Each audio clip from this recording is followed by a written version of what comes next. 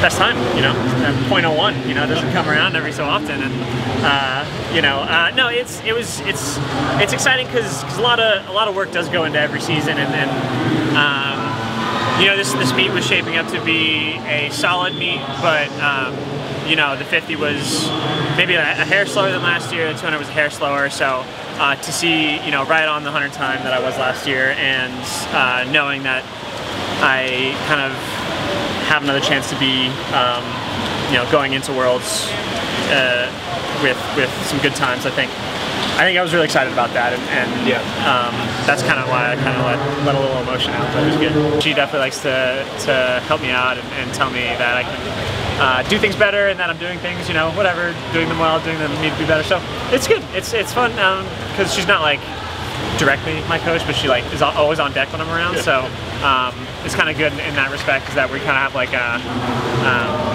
you know, an arm's length away, you know, and keep things fun. She's adjusting to life out of the water? Yeah, I think so. I think she enjoys the coaching, she enjoys the kids. She's having a good time, and we're excited about that move to Dallas, so she's going to have a great time there, and yeah, it's going to be fun.